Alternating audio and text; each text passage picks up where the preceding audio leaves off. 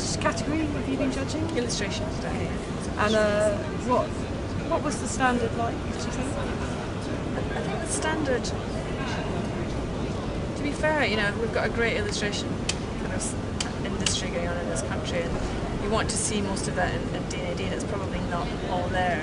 So I'd say in some ways, to be fair, D&AD is sometimes not representative of what's going on in illustration. But within that, there are some great stuff. There's some great stuff's been entered, and I think on first impressions it's a bit disheartening, and then when you look again, you realise that there's some really groundbreaking work there. I just want to see more of it. When you see the exciting stuff, I just think, why isn't there more of this here? And where are all those missing people who I know produce fantastic work? So that would be my criticism and my praise at the same time.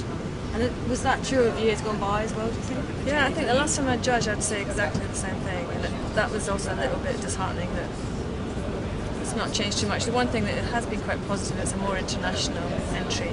So there seems to be work from lots of different countries, and that's something that, you know, should be celebrated. So it's not just British. Yeah. And were there any trends you think you can see coming through from the entries in illustration? Well, I think what happens in illustration is a lot of advertising companies put work into illustration, and that tends to be a lot of pastiche work, and sometimes not always the best work, ironically, but they're the ones that have the budget to do it, to enter. So they tend to swamp the illustration section with their work. Like I say, it's not always the best work. Sometimes it's very good, sometimes it's excellent. But a lot of the time it tends to be, oh, we need a kind of pastiche solution, we'll use illustration. And I wish that would change, because that's not, again, not really what it's like down at ground level, street level in illustration. Yeah. I mean, are there things D&AD can do you think to Well, I've been trying to chat with the jurors about, like, what can we do, because this isn't...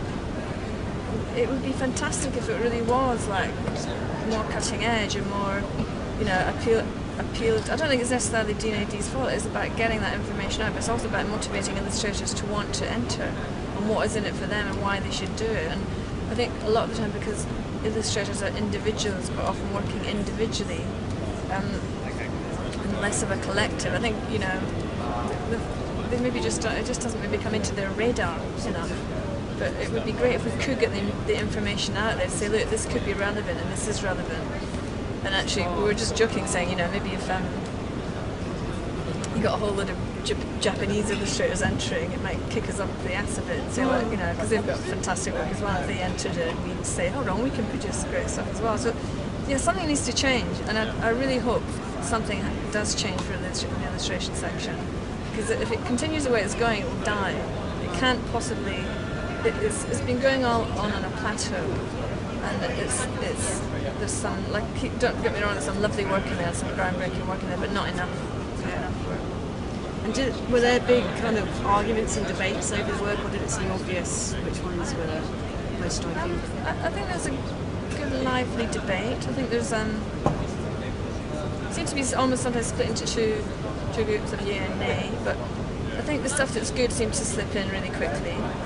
And then, yeah, there's a couple of issues where I was quite surprised, but I think that's very good. You know, where it's everyone isn't just agreeing. No one's bullying. I'm not bullying anyone to say this is great. So people are not afraid to state their ground. And you might have something like one person sticking up for one piece of work and no one else, and that's a good sign. That means everyone feels they can talk and you know, say what they like and don't like, and that's a really healthy sign in judging. Yeah. Do you enjoy the whole judging thing? Yeah, I think it's really.